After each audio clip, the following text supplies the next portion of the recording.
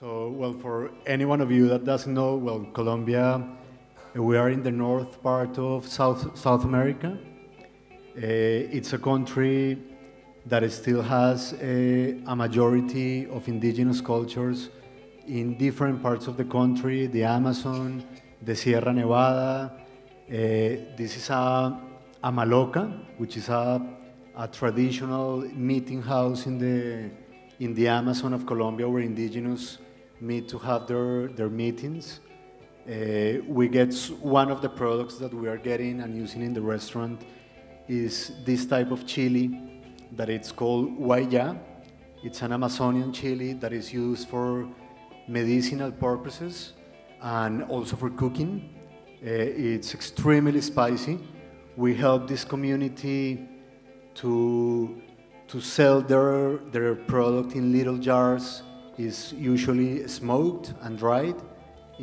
So we sell them in the restaurants in little jars, and we also use them in some of the dishes for cooking. This is actually really important. This is the coca leaf. I mean, we are very famous in Colombia, outside of Colombia, for cocaine, and which is really sad. I mean, if you want to offend a Colombian outside of Colombia, which is a little bit like a joke, but I find it very offensive, and we are very recognized for cocaine, which is a product that comes from the coca leaf, but it's a totally different relationship with the coca leaf. The coca leaf is the most sacred plant for indigenous cultures in Colombia, in Peru, and Ecuador. They use it as inspiration, for medicine, for working in the land. The indigenous men, they go and work in their farms, chewing the coca leaf. They also use it for long walks in the mountains, and really the meaning of the coca leaf is got a really bad interpretation outside of our country. So this is very important for us. Indigenous women working with their kids in the Amazon forest. This is tapioca, that as you know here, the Southeast Asian tapioca is also used from the cassava, the yuca in the Amazon of Colombia. They use it for cooking and as food. And well, as some of you know, Colombia is the 7th country in the world with the majority of diversity in plants, animals, fruits. So we are a very diverse country. This is copoazu. It's an Amazonian fruit it's a fruit. It's totally a wild fruit from the Amazon. We don't farm the fruit. We use it in some of the juices and the ice creams in the restaurants. This is another Amazonian fruit called arazá. It's also a wild fruit from the Amazon that we drink in juice, very aromatic. And cacao. Colombia has a lot of native cacao that is used. We consume a lot of hot chocolate in Colombia, and we are also starting to export some of the cacao. A lot of the cacao production in Colombia is still organic. It's important that a lot of these Amazonian fruits and cacao, we don't have such a thing as, it's still not classified as organic or non-organic. Most of these fruits, they've been organic, and it's still an organic production. We don't have, it's starting to come into the country like organic certifications, fair trade certifications, but more important for us is the relationship that we have with the farmers, that the people that farm, work on the land, the fruits, not so much the certification. Like a lot of the small farmers in Colombia, they cannot afford to pay an organic certification, an organic fair trade certification. So we don't really focus in the certification they have. What we call our certification is a trust certification, knowing the farmer, knowing where they're coming from, and meeting with them and having a face-to-face relationship with from where the fruit is coming from.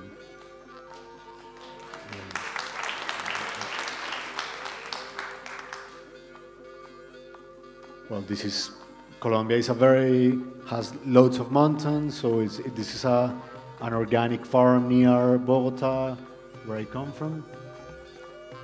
This is another very nice supplier, organic supplier in the savannah of Bogota.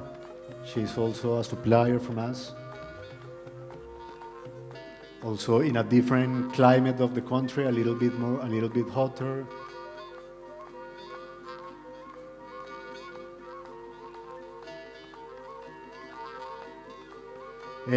What I didn't tell you at the beginning, but the main focus of our restaurant is we actually are focusing Southeast Asian food. So this is a very small project that we have in Sierra Nevada in the north part of Colombia. This is actually galanga, Thai galanga that grown in Colombia. Like if you see Colombia and Southeast Asia, we are more or less in the same equatorial line. So a lot of or basically all of the products that grow in Southeast Asia, they also grow in Colombia. We share almost the same climate and very similar soil and the mountains too. So this is Cristobal. We support Cristobal with this project, starting with developing the galangal seed. It's totally organic. We support him for the first 2 years in reproducing the galangal seed in Colombia until he actually had a small production that he started selling as the galangal, and now he sent to the restaurants in Bogota once a week. A very small production of galanga that we use for cooking in the restaurant. This guy is in the south of Colombia, in the Putumayo region. This is one of the very interesting projects that he works in a crop replacement project in Colombia. Is a lot of the cocaine plantations in Colombia, they've been replaced for projects like where he works in a turmeric and green peppercorn project, which is an illegal crop replacement project in Colombia that we are also very focused on them. He runs the green pepper project in the same region of Colombia, and it's been very successful. They working with them, and they stop working in cocaine plantations, and they send this is palm heart, green peppercorn, and turmeric, fresh from the Putumayo region, which is in the south of Colombia. This is also very important. Colombia has a long history of violence. 500 years ago, the Spaniards came into Colombia. They basically, all the indigenous cultures in Colombia, they were taken by the Spaniards. We've been having continuously violence in the country, from the marijuana era in the 50s and 70s in Colombia. Then all the cocaine came into the country, and it was like the cocaine hero era in Colombia. So we've been it's important that the local food in Colombia and local farming in Colombia has been very affected by the violent conflict in the country.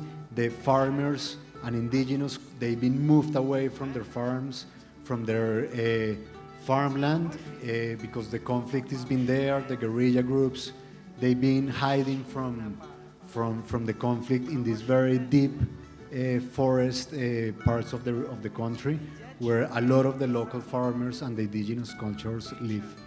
This is a project which is called Valle en Paz, in a region of Colombia where used to be a lot of violence, a lot of guerrilla groups. It's also an important project. The farmers, they've been back to the land. Most of them work in cacao plantations, and this is like a little school where some of the kids live in this part of the country. What I was telling you before, all the illicit crop replacement, the green peppercorns, fresh turmeric. A lot of these products, when we started the restaurant, we have the necessity of importing them. We've been within the years changing the stop importing products from Asia, from Thailand, and replacing them for local farm products in the country. We are also working with artisanal fishing, handline fishing. We support the communities, helping them with responsible fishing practices. We supporting them with social practices in their community, seeing where the money goes to, because a lot of the fishermen in Colombia, they drink all their money they receive. So we work with them in helping them, working with the family, what is happening with the money they are getting. So we go a little bit deeper into their families and their social lives. They go fishing in very small canoes. It's totally line fishing. We work with them in the Pacific Ocean of Colombia and also Atlantic Ocean, like local fishermen. And this is the end. Basically what we have realized during the years is that restaurants are an amazing hub for relationships. I mean, we are a company located in a city which is Bogota. It's a 9 million city, growing very fast. Colombia is a country that at the moment is international investment is very focused in developing in Colombia. There are the US crisis and the American crisis, the European crisis. They are looking where to put their money. And Colombia is one of these countries in South America where the economy is doing really well. So is really sad in a way, but Colombia is growing very fast at the moment. A lot of this money is being put into the country. So we are, we realize that we are an amazing place for communication, for relationships with the farmers, the local fishermen, employees, customers. So we communicate all the time what we are doing with the different projects in Colombia to the customers. We have more or less 1,500,000 customers a year, and it's been very successful how we can create change through a restaurant group in a place like Bogota. Customers are valuing what we are doing. Our direct competition are the big multinationals. We compete with, how you call here, the corporations like McDonald's, KFC. They are all coming into Colombia very fast, growing very fast, doing really well. They compete with very, very cheap prices, very bad quality food, but they are very cheap. So they are our direct competition, and I think we are holding there, doing really well. I think customers are really appreciating the work we are doing. And well, I just wanted to end telling you, I mean, it's amazing to be here in Australia. It's amazing to be here in Byron Bay. I have appreciated being by the sea since I'm a little kid, coming here and looking at the sea, at the surfers, and it's been like a dream to me to be in a remote place by the sea and enjoy this type of life. My reality is different. I was born in Bogota. the reality of a country that is developing very fast. I wake up a lot of the days of the month wanting to live in a little farm outside of Bogota, have my own vegetable garden. Sometimes I dream about going to live in one of the fishermen communities in Colombia. I love the sea, so sometimes I think, why I'm here in this big city, loads of traffic, and I guess what holds me to being in Bogota is that it's the place for me to create change. And it's 9 million people, it's a lot of people. We have what I call in Colombia, we are in the mouth of the lion. I mean, it's like, it's a very difficult position to be. I feel like I am an activist and a businessman, and at the same time, I am a businessman and an activist. I have realized that all the time I'm thinking if we should keep growing with the business. It's a question that comes to me every day, and I have all the time a contradiction if to stop, to carry on. And I guess it's a difficult answer for me. The answer that I have now is that I should keep growing. If we don't do it, the other corporations will do it. We are growing and transmitting the message of local food. We treat very well our employees, worry about where the food is coming from. So it's a hard question to resolve to me, is if to stop growing or to keep growing. So I guess the question for the moment is to keep growing in Colombia. And yeah, I mean, thank you very much.